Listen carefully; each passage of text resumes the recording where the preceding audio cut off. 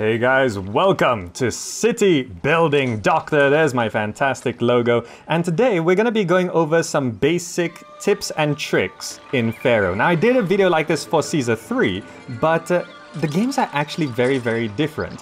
So all I have to do is start going through these points here. And I just brought up my notes in case you're wondering what that was. So, just so you guys learn something immediately at the start of this video, if we go ahead and bring up statues, let's say a large statue here. A lot of people don't know this, but when you have a statue up like this, you can press the R key on your keyboard, and it will change the kind of statue that you can place down. And there's actually like 4 different statues for each size, and then it rotates them, and it cycles through all of these things here. Look at that. So the variety of statues that we have, if I were to go to like the small statues, we have that, and that, right? So we got those small statues. These are the medium statues, right? So we got those medium statues. And for large statues, we have this one, of course, that everyone would know. We have that one. We have this one. And my personal favorite, this really tall one. Look at that. Look at those variety of statues. Point number 1, you've learned something already. And you can see here, I like using these tall statues over here. Now, my notes are over there in case you're wondering why I'm looking there. So, point number 2. Now, this is a point that's the same across all of these classic city builders. If you're having problems with stability, things going like evolving, devolving, your houses crashing, and all sorts of stuff, just make sure that when you build blocks of houses, you should build blocks of houses. And in Pharaoh, you have to have one intersection, but the fewer intersections, the better, right? So you can see here I have this heart-shaped block, which I came up with, and you need one intersection because entertainment buildings like booths, bandstands, or pavilions, they need to be on an intersection, right? So you can see my pavilion here, it's on an intersection. But how you sort of mitigate that is because with intersections, walkers go all over the place, they don't pass the right houses. With a loop like this, you can see this road here, it's a loop. Now, what you want to do is put the service buildings which send out a walker, you want to put them near that intersection. So for example, my market here is near the intersection, not only because it allows quick access to the granary and the storage yards outside, but when things are near the intersection, right? If, let's say this fireman here, this, what are they called? This city is cool. Fire marshals. Fire marshals, he's gonna walk out here, and if he walks left, right, following my mouse here, it's gonna be fine. He'll pass all the houses, and by the time he reaches here, he's walked so far, his only destination is to go back home. And the shortest route would be to cover back this way, and he will never walk up that road. If he were to walk this way and go up this intersection, the best case scenario is he comes back and walks this way, continuing his journey through all the houses. But if he walks up the intersection and comes back this way, if he started like really far away, like let's say the fire thing was here, let's say we're following this fire guy, right? He could walk all the way along here, up this intersection, and then back the way he came. It's pretty bad. But because this is close to the intersection, he will walk up this way, and even if he goes back this way, he's still got enough movement to go all the way here, and then he'll run out of movement around here, and the shortest route would be to continue his journey back. So when you have the intersection, build all the service buildings near here, near the intersection, because it will sort of keep things as stable as possible. Good, that's point number 2. Point number 3, let me just have a bit of my coffee here, hold on.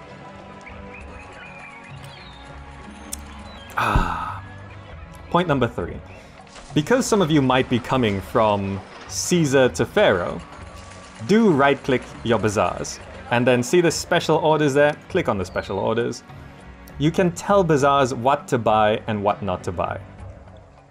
If you come from Caesar 3, you don't know this is a thing, right? Because this is the only game which does this, because in Zeus, you have separate, like you have a market square and then you build separate shops in it, and it's the same in Emperor. Caesar 3, you have no control. This is sort of an elegant evolution from Caesar 3. And you can see here, this market is only buying 2 things, game meat and pottery, right? Because that's all this block needs, game meat and pottery. If you look over here, why this is important is because you could have different markets for different things. So let's say this bazaar here is buying all sorts of things. Let's say I wanted to split the workload, because these are big palatial estates. They require 3 types of food. You could have one bazaar set to buying grain, one bazaar set to buying fish, and one bazaar set to buying game meat. And that way, when the bazaar ladies go out to buy what they need, they don't need to buy everything, because it can really put a strain on the bazaar, because they've only got one market lady that goes out and buys things and brings it back.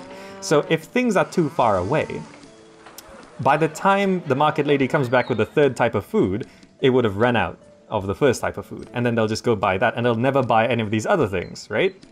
So the reason why I can get away with one bazaar here is because everything is super close. The bazaar lady literally just walks out. Beer, pottery, linen, luxury goods. Food is a little further away, but I found this works okay, right?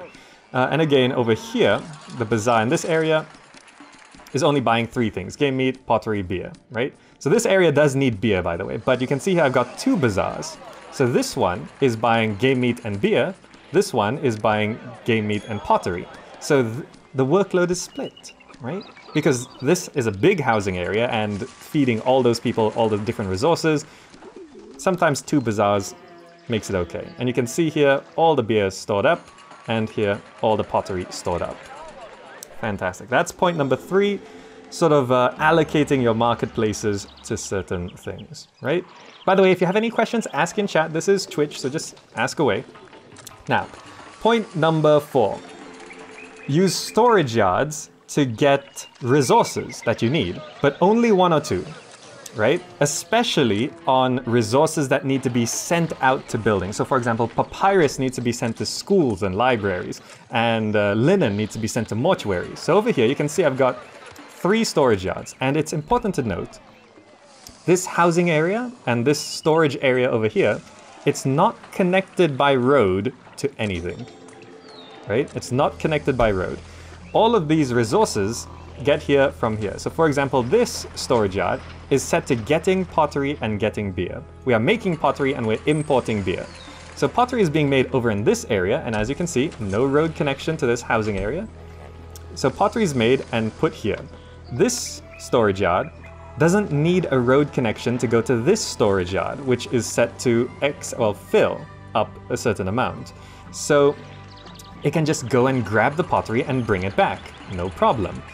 So it goes and grabs the pottery, goes and grabs the beer, comes back. Now these 2 storage yards here, they are dedicated papyrus and linen, because when, let's say this guy goes and gets the papyrus, again, papyrus is made over here. He goes and gets the papyrus, and then he needs to send the papyrus to the scribal school. So he has to make an extra trip, right? So this storage yard can deal with 2 trips for 2 resources. This storage yard is dealing with 2 trips, getting the papyrus and delivering the papyrus. And same thing for this linen, only linen, because he goes and gets the linen from over this side, and he has to send it to the mortuary, which is here, right? So 1 storage yard, it's safe to do 2 trips, right? Whether it's getting 2 resources or getting a resource and sending it somewhere. Okay? This makes things so much easier because, for example, my linen is being used up here, or produced there rather, and this area over here also has a mortuary with linen, right? Because this storage yard is a little inefficiently getting papyrus, beer and pottery, and linen. Linen is dedicated to here, right? Because this is already making so many trips. But we can get away with 3 resources on this one, which is technically this is making 4 trips. Pottery, beer, papyrus, and then delivering the papyrus. 4 trips. But this area here is a smaller area. It takes up fewer resources. So it less often needs to get pottery and beer. Whereas this housing area is massive. Thousands of people live here. It needs more. So I get away with 2 storage yards over here, 1 just going ahead and getting linen and delivering it to the mortuary. Marco Pastro says, "Hi Gamezak, greetings from Brazil." Ah, Brazil. Hope you got over that Civilization 6 Deluxe Edition thing. Anyway, that is point number 4. Good, good. So that's 4 points. We got 10 points today, by the way. I'm gonna load up Perwadjyt, an infamous map. This map here is an infamous map because it's sort of broken, right? But I'm going to demonstrate a few things on this map, right? So point number 5. This one, I do have to credit Sajuk, Super Sajuk, our moderator in chat. He did tell me about this one. It's much easier to manage your food by allowing it to go to a storage yard first and then getting it into a granary, right? So you can see here this storage yard is currently accepting pottery, filling pottery, and filling 3/4 of figs, right? So filling 3/4 of figs. And this granary, you can see here, is currently set to accepting figs. Now, we are actually going to get a harvest any second now. And when the harvest comes in, you'll see that even though the granary is closer, they will send it to the storage yard first. Now, this is important because sometimes you have food requests, right? But also, quite often you need to harvest more food than that can fit in a granary. So you can store it in the storage yard first. So you can see here, all the food goes into the storage yard, right? Fills up, and then any surplus gets dumped into the granary, right? But all of this is now filled up in the storage yard. The market lady can only take from the granary, not the storage yard. And you can see the farms prioritize delivering to the storage yard first. So now, if I wanted that food to get into the granary, I can set this to getting maximum, or getting however much you want. Let's say I want to fill up to half, right? I want this to get to half. This granary will send out these cart pushers, quite a few, couple cart pushers, fills it up. There we go, and we're going to fill it up to half. And it actually went slightly over half there. And then we've got some stored here, 1,200 figs. So if there's a request for figs, we can just send it off because it's tricky to get food out of the granary back into the storage yard, right? You can see here, now we've got food. So as soon as the market lady takes more food out of the granary, it goes and grabs more from the storage yard, brings it back. There we go. It's not quite filled. He's going to go grab a bit more, probably overfilling again. There we go. 1,600 is the midway point. So he slightly overdid it. But there we go. Doing this is more efficient also because let's say you have multiple granaries. You've got one here. Let's say you had one up here and one over here. You can have a central storage yard like this one. And the food will be delivered here first. And then all 3 of these granaries can be set to getting the food. And, whoa, something just fell down. Ignore that. All 3 granaries can be set to getting from that storage yard. So the storage yard is in the middle and it evenly distributes the food to the 3 different granaries, right? So it's a great way to centralize the food storage and then distribute it evenly all over the place. Now, unlike storage yards, which don't need a road connection, granaries do need a road connection. Don't ask me why. So for granaries getting from a storage yard, you're going to need to hook them up by roads somehow. So that is one efficient way of dealing with food, centralizing the food and distributing it. That's always a great way to deal with these city builders, by the way. Centralize everything, distribute. Centralize everything, distribute. Same with like the linen and the papyrus in the previous map. You produce it in one area and distribute it across the map to different storage yards. So it distributes evenly. It's much easier to manage things like that. Anyway, that is point number 5. Now, point number 6. This is going to be a special point about things being a little glitchy in Pharaoh. Now, on this particular map, if we look at the briefing, it asks for 10 modest homesteads. 10 modest homesteads, right? So these are rough cottages. Now, to evolve these, they say there's no entertainment to be found in the location. So let's say I go ahead and build a booth, right? We're going to get some entertainment in here, right? So it's going to find some employment. A juggler is going to come out of this juggler school. And these houses evolve. These are ordinary cottages, right? And then it says, there's too little entertainment to be found in the location. So when I first played this map, when I downloaded it from GOG.com with the Cleopatra expansion, because before I got the GOG version, I never played Cleopatra. But the GOG version comes with Cleopatra. So I was like, what do you mean there's too little entertainment? Usually what that means is we need more entertainment. So if I look at the entertainment thing, some residents want more recreational facilities, more choices in diversions would motivate them to upgrade their home. But on this map, we can't get bandstands, we can't get musicians, we can't get dancers. So where's the extra entertainment gonna come from? So a lot of people, because I had to cheat to get past this map, right? So what they said is build more booths, right? So let's say I go ahead and put down a bunch more booths here. I'm gonna get 4 more booths, and just to make sure we have enough jugglers, I'm gonna get another juggler school. We'll let all these jugglers fill up, and look at that, still too little entertainment. So what's going on here? If I get rid of all of these, there we go, let's clear up these roads before something burns to the ground. So what's going on? Turns out the developers did not fix this map when they introduced Cleopatra. In Cleopatra, they introduced the zoo. So it changed the amount of value that entertainment was required. So there's a hidden entertainment number, right? That is not shown here, right? There's a hidden entertainment number, and it is dependent on your difficulty. So if I go to a review mission here, we're currently on very hard, right? And very hard means that the hidden entertainment value is very high. So what you have to do on this mission is you have to lower difficulty.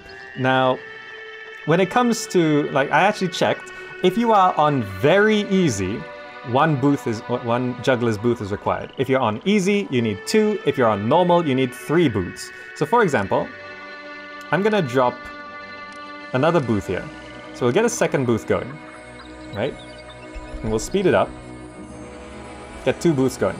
And even if I drop down to normal, oh, apparently 2 is enough on normal. There we go.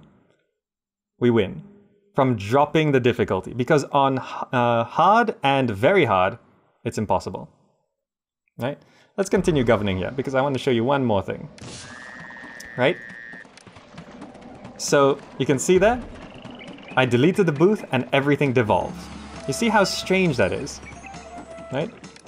They're not losing access to anything. They still have jugglers. Look, as soon as I build it, there's not even a juggler there. They re-evolve.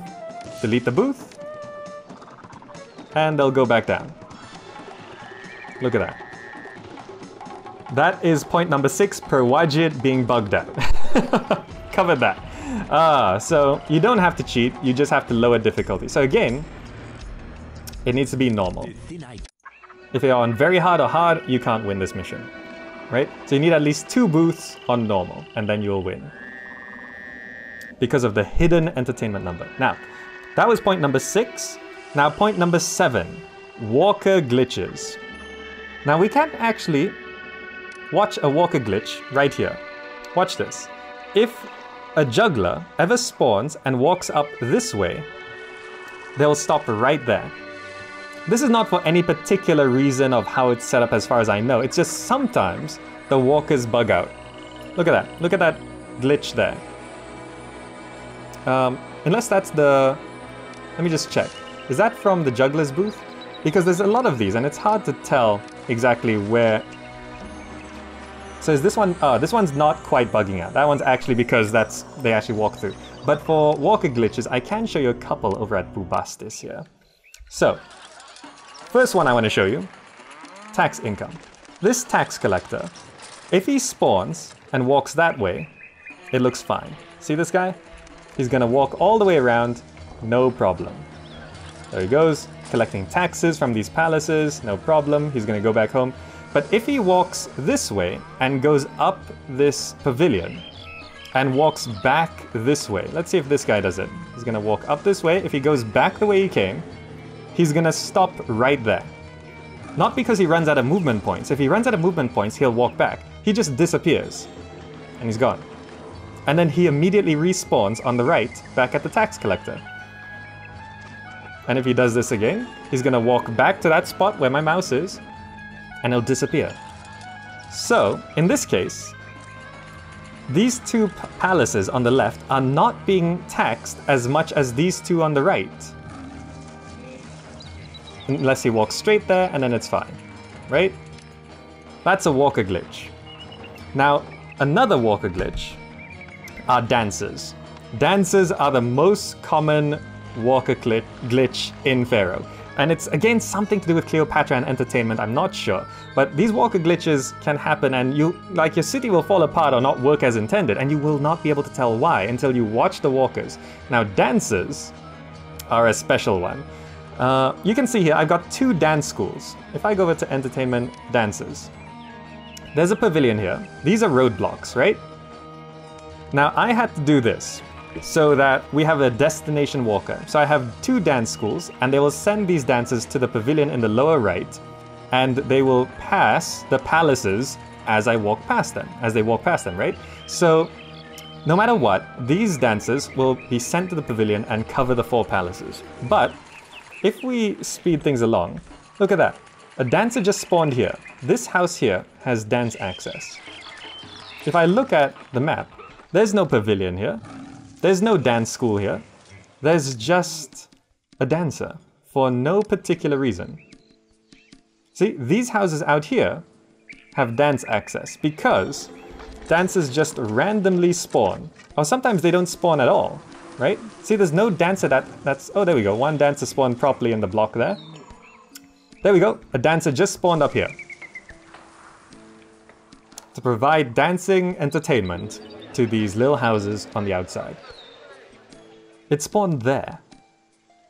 And I don't know exactly how this works. I've tried repositioning the pavilion. Sometimes it fixes it, sometimes it doesn't. But this happens a lot, right? You can see on the rest of the map, the dances are working okay. Down here is fine. There's no dance access there or anything, right? It's just here. So I think this this pavilion is spawning dancers here, and this pavilion is spawning dancers there. It's a walker glitch, right?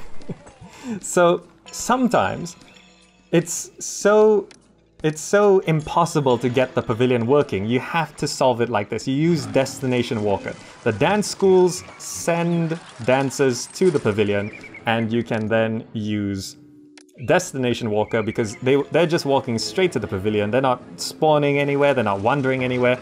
This is the only way to cover things. On these palaces, it's somewhat okay. On housing areas, it's a little more tricky. You can see here, I built the dance school inside the housing block just to make sure that when the dancer spawns, it will guaranteed cover some houses, right? Because quite often when the dancer spawns, only walks to the right. So I built the dance school here to make sure a dancer actually walks to the left. You can see the dancer just despawned right there, right? Because this dancer here in this left area is not always walking where they're supposed to walk. This is the infamous dancer glitch.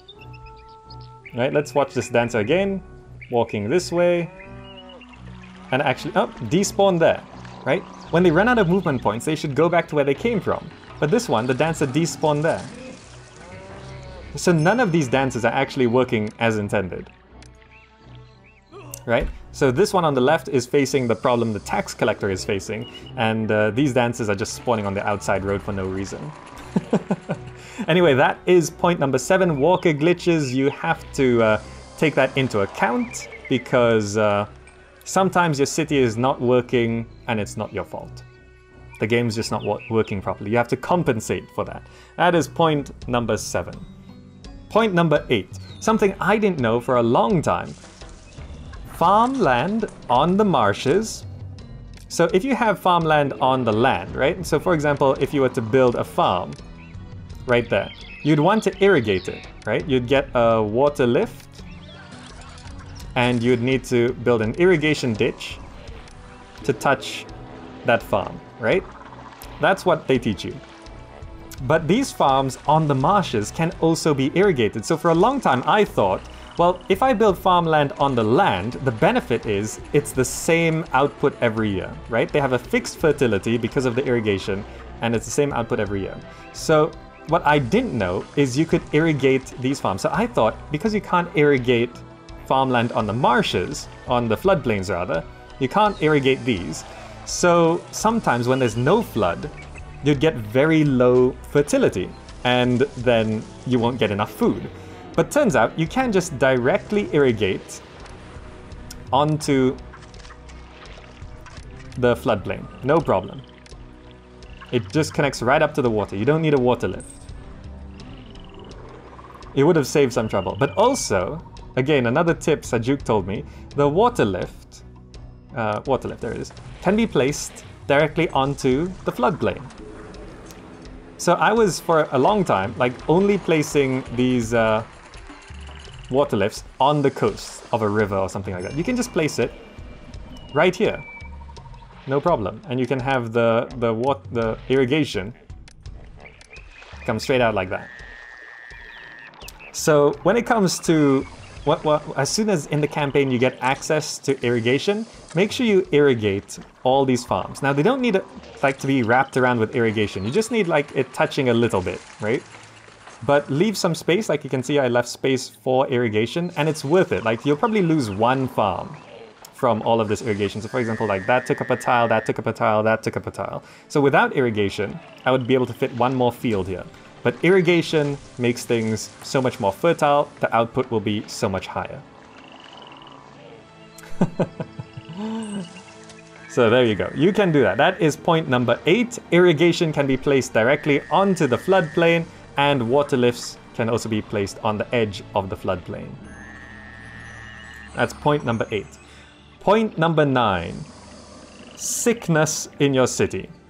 So looking at the health thing, there's a few types of problems, health problems that can happen.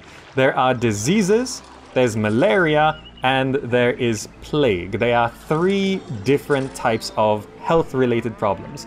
Diseases happen when you don't have physicians, right? These guys. These are physicians. These nice square buildings, physicians, they keep away diseases.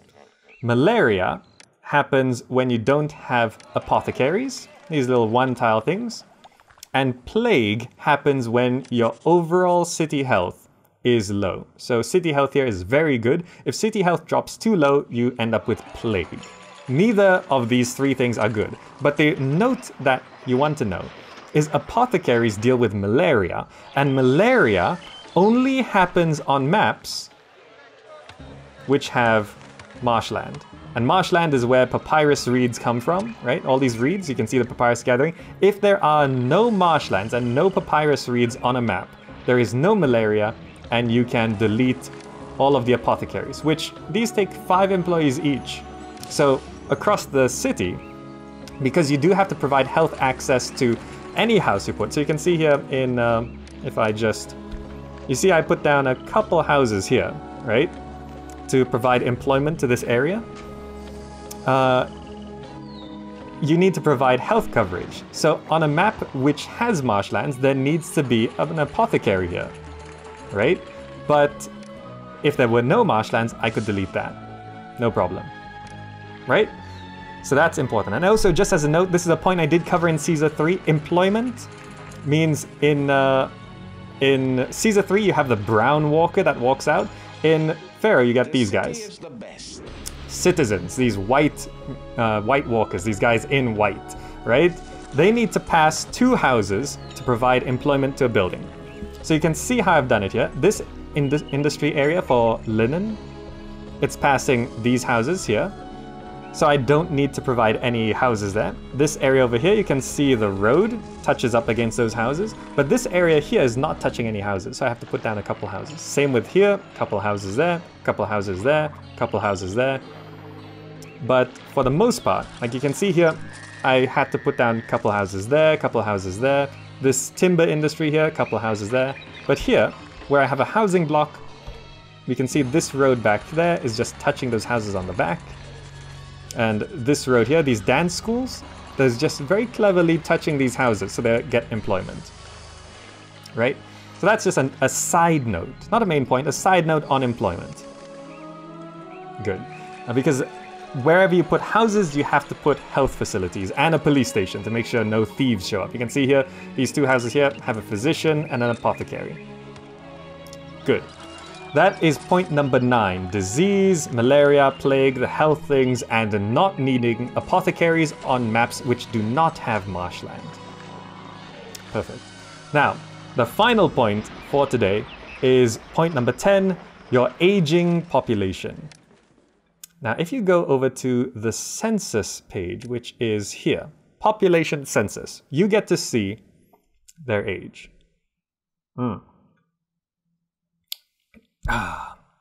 So here you can see the age, and quite often people will be saying, I have 5,500 people in my city. Why do I not have 5,500 employees, right? They'll say, maybe you'll go over to this window and you'll see, oh, the city needs 50 workers. So you put down a couple of houses and you see 50 people move in, but you don't get 50 workers.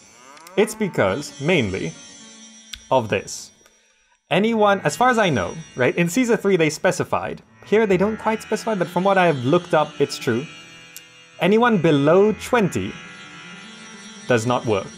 Anyone above 50 does not work. So out of this graph here, all of the people on the left here, on the left of my mouse here, are not working, and all the people on the right of my mouse here are not working.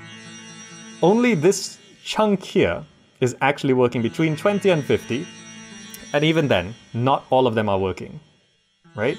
So there's a few extra interesting things here. You can see population over time and all of that, but this census is the most important, right? Because you can see that 1,864 employed workforce and 67. So we got about 1,900 people who are workers, right? Out of this chunk. So this chunk is maybe about half of my population, which is maybe about 2,750. And only a certain percentage of them are working. So out of 2,700 people, only 1,900 are working, roughly speaking. So that is what, 60%? So 60% of the people who are the right age are working. So that's how you get massive population. And it's important to note that those below 20 and above 50, they still eat, they still break pots, they still use up all the resources in this house. They'll use up those resources, but they're not actually providing anything to the city. That is one reason why, when it comes to completing missions, you have basically 20 solid years, right? So when people move in, you know, we can actually, let's say we restart this map. We'll replay this mission. And let's get people to move in. And we'll see what age they are. All right, so these guys have all moved in. There we go. So we got 63 people, 26 unemployed workforce, and if we look here, census, there we go. There's the population. People moving in, they bring in some children. The majority is between 20 and 40. You can see the high end, there's actually some people who moved in and it's 50, right? You can see there are a few notches, right? Let's go ahead and just bring in as many people as we can for demonstration's sake. Let's let them move in until they stop moving in.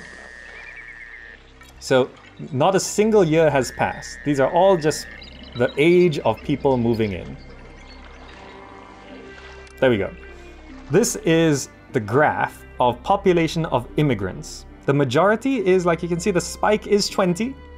So these people, like maybe, let's see, we have 400 people, 174 unemployed workforce. So actually that's less than half. Less than half of these people are workers. And it's because when people move in, where is it? There's a lot of children. Look at that. 0 to 20, all of these people are not working. Right? So, but notably, there's only like 2 bars which are above 50. There's 51 and 52 years old there. So there's already people who are too old to work. These people right here will sit in your city until they die.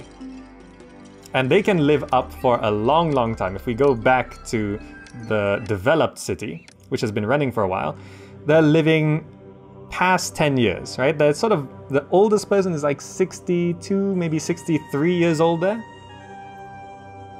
Right? They do die off, but there's this 10-year period where they're just eating resources. So that's what can happen, right? So if you can finish a map within 20 in-game years, you're fine. But if a map goes on for a long, long time, like forever and ever and ever, then you can just tell by the graph, right?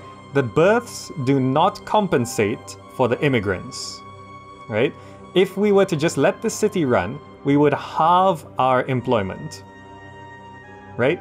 So from the current employed workforce of 1,000 employable, so just under 2,000 here, if we did nothing and just let the city run, the birth rate will only be able to compensate for half, and our employed workforce will go from 2,000 to 1,000. And this graph here, which says the city has no employment problems, will then go to say the city needs an extra 1,000 workers. So, there are certain maps where you can't avoid going beyond 20-30 years. You have to play longer, because either you can't reach the goals or there's some requirement or something like that. So you have to, over time, just keep adding. Here's a new housing block, here's a new housing block, here's a new housing block. You can't just build a housing block and leave it there. You have to slowly bring people in over time. Right? You can't just do that. You have to rely on immigrants, because the birth rate just won't do it. And there we go. There is 10 basic tips and tricks for Pharaoh, and that pretty much are all the points that I would say need to be shared. Now, there's a couple points that are covered in more detail in the Caesar 3 video, but Caesar 3 is quite different in terms of markets and stuff like that. And then when you move on to Zeus and Emperor, again, it's quite different. Like, for example, in Zeus and Emperor, you don't need 2 houses here to provide employment. The buildings do not need access to employment, they just automatically have it, which makes a lot more sense because this is how people play, right?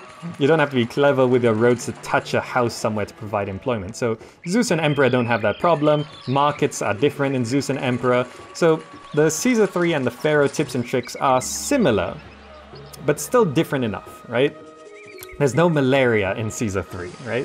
As far as I can tell, there's no walker glitches in Caesar 3. Caesar 3 generally seems to be more stable.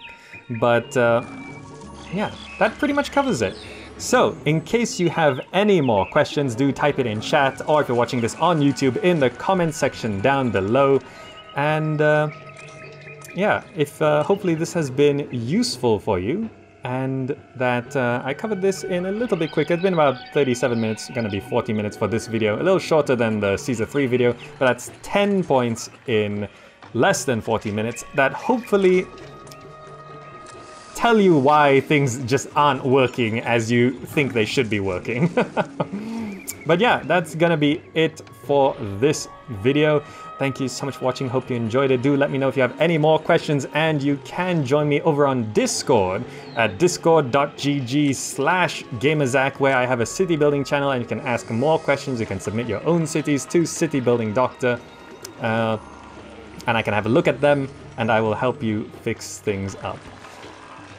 And yes, as a note by Sul6Su4, you can build these houses without health buildings, but they will get sick, and when they get sick, people will move out, and then you have to replace the houses to get people to move in. But if there's an invasion or people are unhappy, they will not move in, and then the whole area could die and burn down.